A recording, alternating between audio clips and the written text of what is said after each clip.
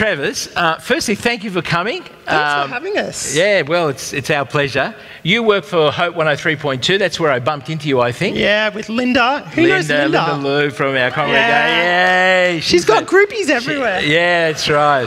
Everyone loves Linda. Now, Travis, firstly, let's hear your story. How did you become a Christian? Yeah, sure. So I grew up in I guess what you'd call a Christian-ish home. So I'm Italian. Any Italians in the house? Yeah. So mainly Catholic families and so forth. So, but we never went to church, never prayed. But we called ourselves Christians. So we went to church at Easter, Christmas.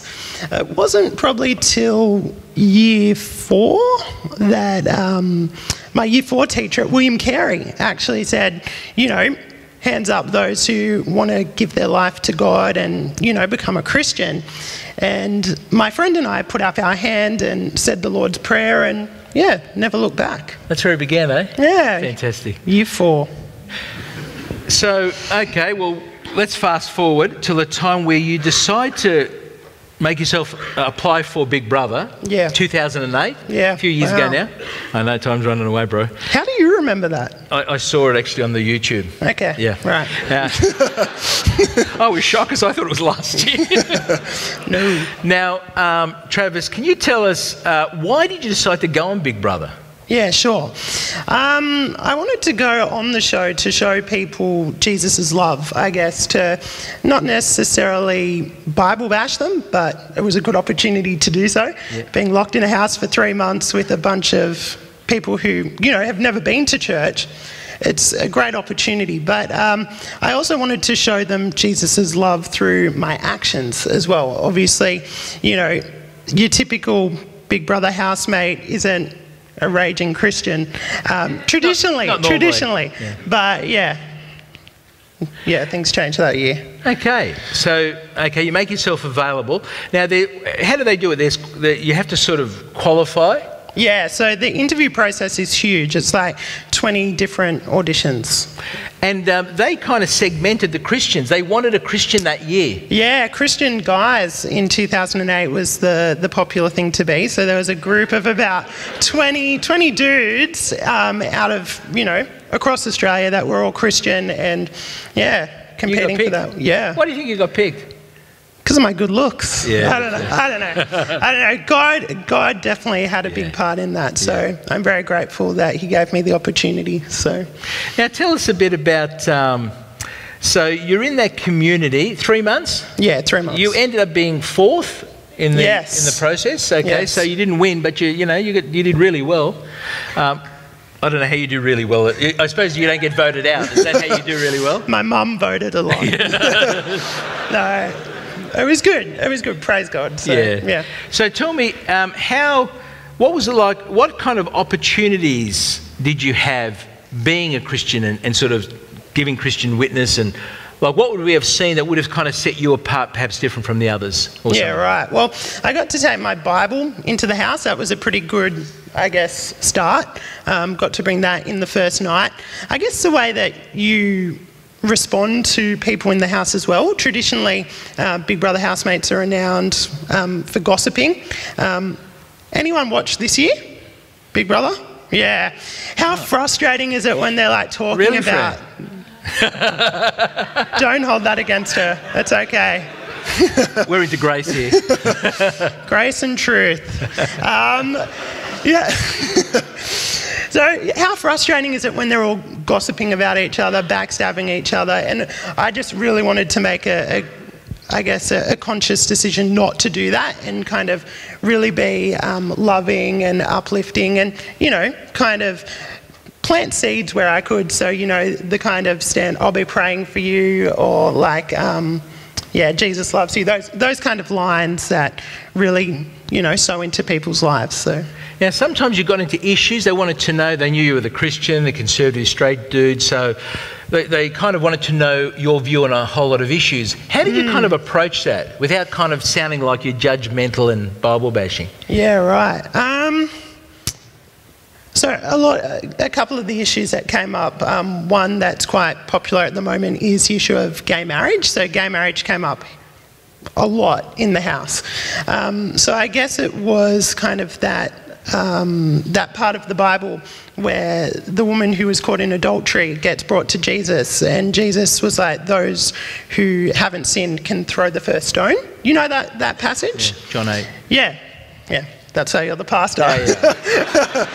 I'm paid to know. Yeah. So I didn't want to condemn them, but I didn't want to show that I condoned it either. So kind of Jesus loves the sinner, not the sin type of thing. So excellent. Yeah, it was a good opportunity. Yeah, that's nicely said, actually. And what about, did you get to share about Jesus dying on the cross for their forgiveness as well? Yeah. So there was you probably don't remember because it was quite a while ago, but there was this older lady, the nana in the house. Do you guys remember Terry at all? Yeah.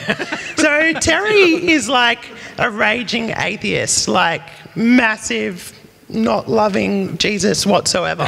So she was an awesome opportunity to kind of talk to the others about God, because she would often challenge me about, why would Jesus love us, that kind of thing. So yeah, it was good. Excellent.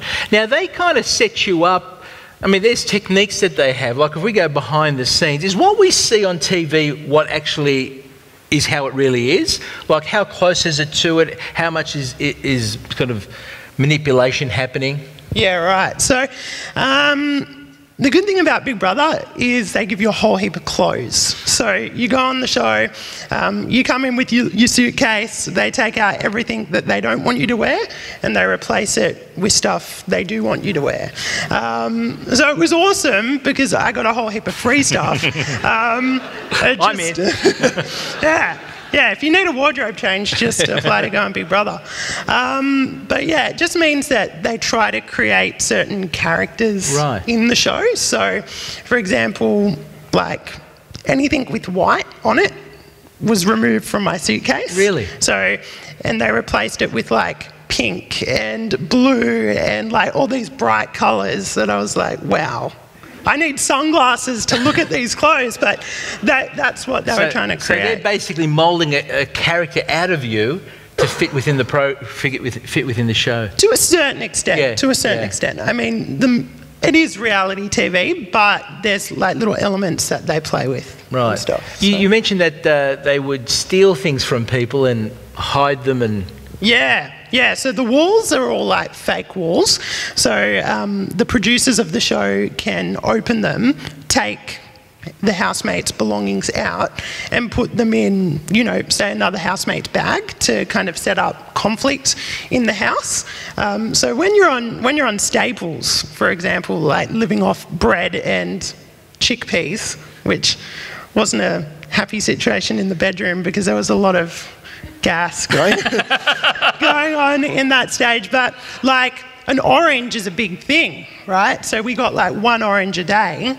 They would take people's oranges and put them in other housemates' bags. So you're like, you stole my orange. Right. And it doesn't sound like a big deal, but yeah, when you're hungry, an orange is an orange. Yeah. So, yeah. So how you manage that, I guess... Well, yeah, you've gotten on to the fact that there's, fishy stuff going on. It probably takes about a couple of weeks, but in the first, 2 weeks, there was a bit of tension over oranges and toilet paper. Toilet paper was the other big thing, because everyone had a roll of toilet paper, and you had to use your own roll. And you can imagine, if you're eating a lot of chickpeas, you're going to the bathroom a lot. So, Travis, you could be telling me more information than I need to know. So you get pretty protective. Okay, so that just creates conflict, and conflict creates good drama, and that's what keeps ratings up. And it's been beautiful to see you actually trying to be light and truth in that situation. They did take the Bible from you, didn't they, early on? Yeah, so first night they took the Bible away from us straight away before we actually got into the house. So, so for 3 months you're out the Word, but still bearing witness to Jesus in that situation. Yeah, still being able to pray and I guess talk to people about God. So excellent. Yeah. Now, they thought that was going to be the last year of Big Brother. Yes. And I thought my prayers were going to be answered, but, well, they weren't that way anyway. Can I just ask, you actually got to see the Big Brother? Yeah. What can you tell us? So probably the same guy's still doing it this year. Well, one of them, yeah. So there's 5 different voices of Big Brother. One of them works in radio. I would like to say that he works for Hope 103.2. Who listens to Hope 103.2? Yeah, there we go.